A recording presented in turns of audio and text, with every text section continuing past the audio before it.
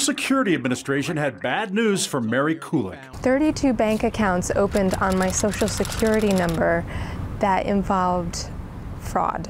At first, she didn't buy it. Then the police called and it started to seem real. They were going to come and arrest me unless I could prove to them that I did not open these accounts. In the last 2 weeks alone, so many of you are letting me know scammers are trying to trick you using your Social Security number, claiming it'll be frozen or suspended because of suspicious activity.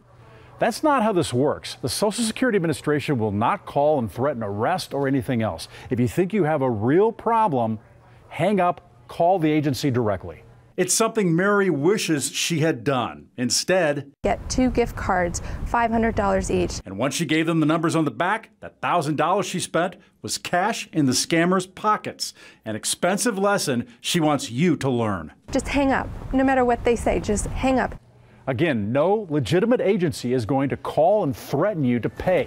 Now, we've got the real Social Security Administration number. Go to kgun9.com for that.